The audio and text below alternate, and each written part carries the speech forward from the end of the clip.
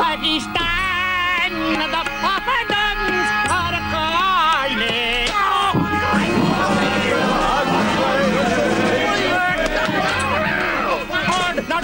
No. So why? My old man is a guru. He bought a job in the hand.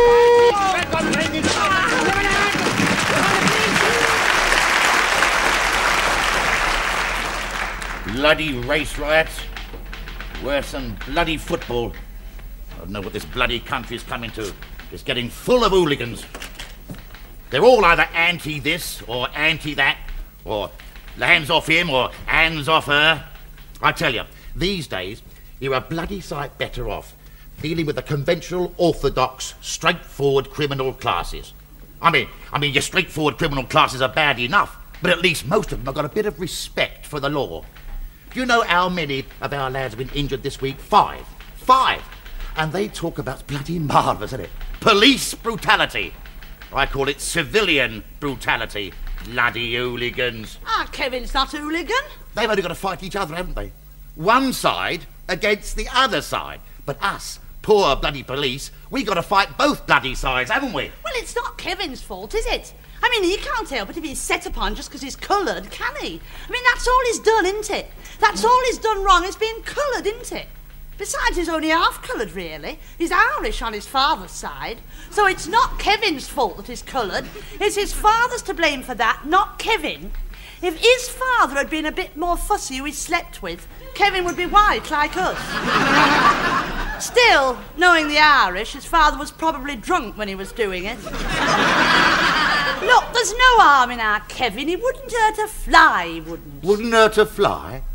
No, I don't suppose he would. They do seem to be a bit fond of them. Yeah. When I was over there, they used to sit covered in them. I used to think they was too lazy to brush them off. But I suppose it is just possible that they've got a soft spot for them. Well, I can't stand here all day talking to you. We got a football crowd coming in. I said was that it was a foul, and the foul and I surrender. I know. They're the hooligans. They're the ones you ought to lock up. Don't worry, we will. I'd rather have 10 Pakistanis living with me than one of them bloody hooligans. All they're fit for is throwing toilets out of train windows. I wish they'd throw each other out of train windows. Would make our Saturdays a lot easier. Well, what about Kevin? You're not going to keep him in, are you? I've got my supper to think of. Yeah. You want to take him with you? Or will you eat him here? Very fun.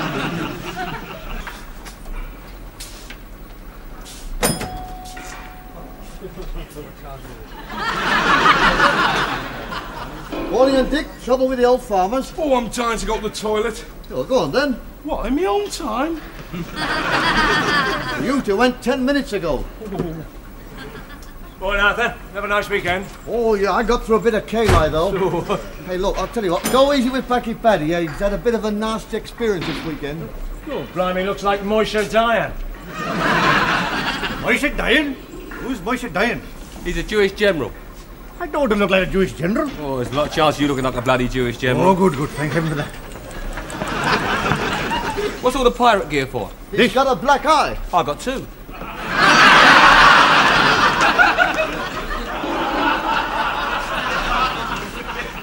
Look, I tell you what happened. It's not fair. Not fair. Not bloody fair. I'm walking on the high street, you see. Walking on the high street, I'm very friendly and very kind, very gentle. Not doing any trouble. Suddenly I turn a corner, kapow, blam, splat. Bloody hit fight, bloody race riot. I get hit fight in eye, hit fight in no, kick up, kaiser pass. Bloody painful. What happened then? What happened? Didn't you do what he said? He got in a race riot in the high street on Saturday Race night. riot? Well, he shouldn't go to the race riot, should he? I don't go to race riots. I don't like race riots. I never go to race riots. You're not a bad bloody judge, mate. Look, as you must know, I was going to the football match. Well, if you was going to the football, mate, what were you doing in the high street? The football ground is nowhere near the high street. The football ground is in the other bloody direction. Look, I was going to Holy Confession in case I get killed at the football match. Holy Confession? What are you going to Holy Confession for? You're not a redneck Catholic, you're a bloody Muslim. Look, my mother is a red-necked Muslim. But My father's a redneck Catholic, so remember that. Oh, marvellous, isn't it? Oh, hello, Tarzan. Marvellous. That way he gets the choice of two heavens, doesn't he? He gets our one and his own one. There's only one heaven, young Dick. Only one? Only one heaven? You mean they haven't got their own black one? So we've got to put up with them up there as well. Don't worry, we'll be segregated there as well. Look good. Yeah, we segregate all the quiet, gentle, brown people like us from those white hit-fight Sambos. Terrible. Hit fight and I, hit fight and nose, kick up Jaxie. Terrible. Terrible, baby. Don't like it. I know it must be old fruit. Look, but don't get the wrong impression. Every Englishman isn't like that. Many Englishmen were like that on Saturday. Too bloody many, I tell you. Look, I know it looks bad, It but feels bloody bad to hear, and I'm up the jack. I'm sure it does, old fruit. The nose is a very tender spot. So is I and Khyber. I know how you feel, old son, but try and imagine how I feel. Not as bloody bad as I feel. You see bruise here? Like that. Look, I know this. Physical pain, Kevin, physical pain. But the pain that I feel, my soul hurts. Ah, soul, but not Khyber. Physical pain heals quickly, Kevin. What? But what I have, the pain...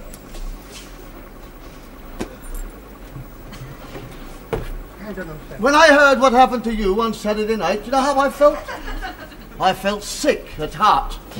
I felt as if something dirty had crawled all over me. I was ashamed. Deeply ashamed. I felt... Give over, Arthur. You'll have us all in tears in a minute. Yes, well, I'm glad. I'll tell you why I sent for you, Norman. Look, what bothers me is, look, how does this duck work? Like this. Quack, quack. Indian doctor, closed contact in Liverpool doorway. He tells Judge I had 3 Guinnesses and everything went black. How's your heart, Arthur? Still bleeding? Don't you understand anything, Norman? Look, what I understand is they bring it on themselves, that lot. Bring it on themselves? Yes, they provoke the race riots, that lot, they do. My lot. You think I like to get hit fight and I, hit fight and nose and kick up Jaxie? No, bloody fool, you're a bloody fool, man. What rubbish. Not rubbish. Look.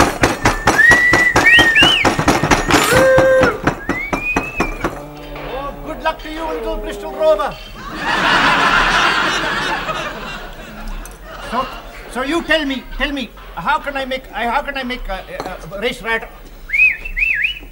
Oh, hang on. You're only supposed to whistle at the birds, not the blokes. Never interfere with a man's religion. Remember what I told you? There's a boy across the river about him. All lies, all lies. So tell me, how can I make a race riot on my own? How? On my own, tell me. You lot provoked the race riots, mate, by being here. If you wasn't here, there wouldn't be any bleeding race riots, would there? I mean, that stands to reason. Any bloody fool can see that. Oh, that's marvellous. Marvellous bit of bloody logic, that is. Just because I'm here and I'm a bit on the brown side, according to you, I could deserve a clump. I'm not talking about you, Kenny. You're a bit different. Not to that bloody mob down the high street, I'm not. They ain't too bloody fussy. If I'd have been there on Saturday, I'd have got a whack. And according to you, I would have provoked it just by being there. You're round the bloody twist, you are.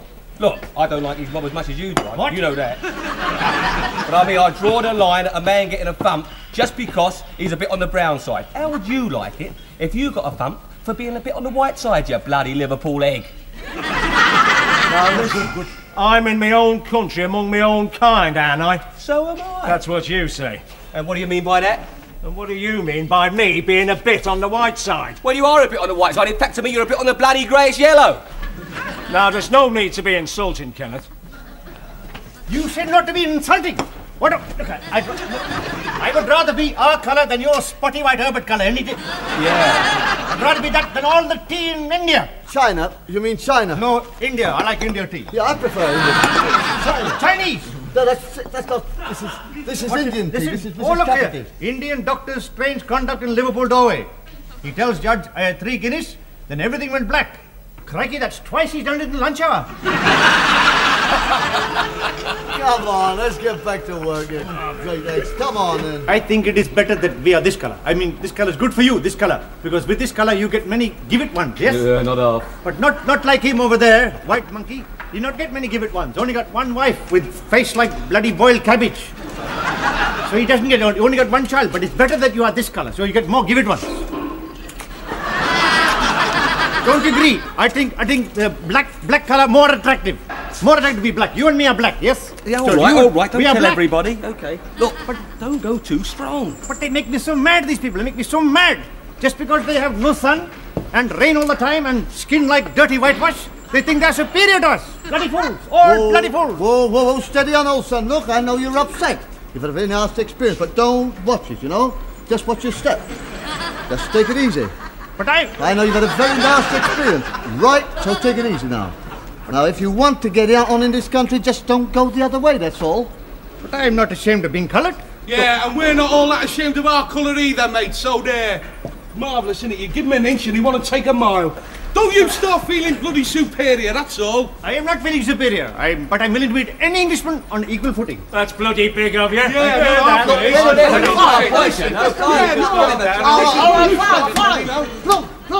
Look, we all know he's upset. He's had a very nasty experience.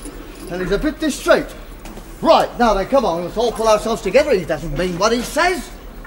Now, let's calm the atmosphere, right? We're British. Tell Di the tea to put the kettle on. You'll probably find him in the carsey. Bloody lazy sods of taffs are as bad as the mix. You see? He insulted me again. What about bloody well said He now? insulted the mix because he said the tatties are as bad as the mix. Oh, good, blimey. You see, if you insult mix, you insult me because I am half Irish. And if you insult me as a Pakistani, you insult me because I'm Muslim. Half. Look, he didn't mean no offence then. Look, we all know that half of you is Muslim and the other half Pakistani and the other half is Irish. We know that.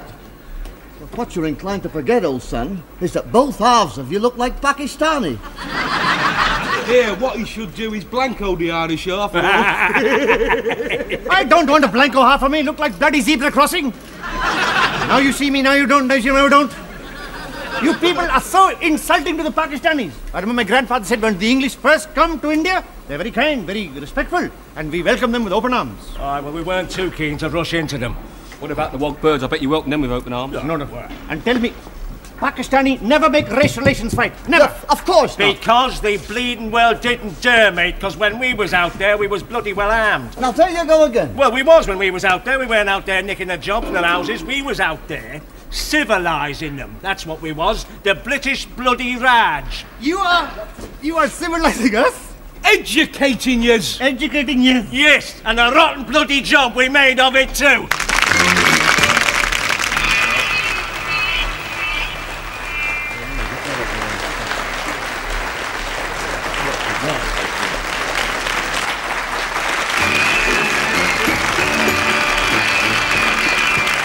Listen, it's one world and we've all got to live in it. Look, I know how you feel about Martha. I know that very well. He bloody likes them, he does. It's got nothing to do with liking them. I'm not saying we should like them. Accept them. I mean, it's something natural we prefer our own kind. That's human nature, isn't it? But we should not go around thumping them. That's all I'm saying. Well, I don't go along with thumping them. Not all of them. Lord Gort. Who's he? No, then never mind your Lord Gort. Listen, take your queen. Now, your queen, she accepts them. I'm not saying she likes them, but she accepts them, invites them round to the house. I saw her only the other night, Her Majesty. Where did you see her? Well, on the telly. Oh. She wasn't working in the lily crap factory, was she? She was on the telly there, and she that Royal Variety Show verse. She had one or two of them on that. She had several of them on that. She was sitting there chatting to them, shaking hands with them. Yeah. But they was all your top wogs, wasn't they? They was all Prime Minister wogs, they was. But she wouldn't invite the likes of Packy Paddy round the palace, would she? She wouldn't invite the likes of you round up Bellasside, would she? No, Lord Gort. You know, never mind Lord Gort, listen to this. Wilson, your Prime Minister, he's friendly with them. Heath's friendly with them. All your top politicians. They're all friendly with them and accept them. Enoch don't. Leave him out of it. He's the one that's stirring up the pudding. I'm talking about Wilson and Heath. All right, well, take your Wilson and your Heath. How would they like it if a family of wogs moved in next door to them, eh? Blimey, if that happened, they'd soon be on Enoch's side. It's no good talking to you, is it? You're thick, you know, you're biased, you're prejudiced. Not prejudiced. Nothing to do with that. But I'll tell you one thing, mate. This country was far better off when all your blacks had white leaders. And I'll bet your Queen would prefer that too. She'd prefer your blacks to have white leaders too, like in the old days. I've watched her, mate. I've watched her. And I've noticed she never takes her gloves off when she shakes hands with your wogs, does she? She never takes her gloves off to shake hands with anybody. She never takes her gloves off for anything as far as I can see. Look, you want to know what I think? You want to know what I think? I tell you what I do, what they ought to do with the coons and wogs, your government, I mean. They ought to export them. Export them? Export them, not import them, like in the old days, mate. Oh, rubbish. Not rubbish. Facts, mate. Facts. Facts. Yes. Facts. Facts. Listen. Facts. Who was it flogged America all their coons, eh? Answer me that. Us. They was understaffed in America in the old days, so we helped them out by flogging them all their coons. They was all coons, they was, but we had a surplus of them, all sitting about in Africa doing nothing. So we exported them to your Yanks, and they was bloody grateful. I suppose they're all that pleased now, but they was grateful then. So, what we got to do is look around for countries which is understaffed and export the surplus we got now. Simple! Would solve your colour problem in this country overnight. Flog on! You can't go around flogging all coons and wogs, all countries in the world. I mean, who'd take them? Who'd want them? Oh, hello, I got a drink for you. I got a drink for you, lad. Here it is. Export or die, is it? I'll tell you what they ought to do. They ought to die you and put you on the first bloody boat. Look, I wasn't talking about you so much, Kenny. I mean, you got a bit of seniority. That is marvellous, isn't it? That is marvellous. You have no gratitude for people in this country at all. No gratitude for Pakistanis at all. Gratitude? What have we got to be grateful to you for? What? I fought for this country. Many Pakistani died for this country. There is a corner of some foreign field that is forever Pakistan. Remember that, sailor. You fought? I fought, sailor, yes. That's true. Blimey, your Gurkhas were amongst your best soldiers in the world. Well, next to British Tommy, the best, I reckon. That's right. Oh, yes. I'll tell you what, I'd sooner fight alongside your Gurkha than your Froggy any day. Me too. If you ask any squatty, he'll tell you the same thing. There's only one trouble with your Gurkha. What was that? It's a bit loud on the old drums. Inclined to give your position away. But, like the old British Tommy, he enjoyed using a bit of cold steel, and that's one thing a Jerry can't stand. If a Gurkha took his knife out of his scabbard, that Gurkha was not allowed to put it back until he drew blood. Is that a fact? That's a fact. He used to creep up on the cover of darkness, creep up against your Jerry and slit his throat. Oh. And other things. Listen, Pakistan are not Gurkhas. We don't go around cutting throat, cutting German doodles off. What are you talking about? We fight war like civilized people, like Europeans, with guns, cannons, atom bombs, and germ warfare. We're not savages. We Pakistanis are civilized. Look, I didn't say you was a Gurkha. Blimey, you've got to have a beard to be a Gurkha, I know that. Right, yeah. What I'm saying is that Gurkhas are Indians. They're all Indians, aren't they? Pakistan is never Indian. I know, but you used to be Indians in the old days. Pakistan have always been Pakistani.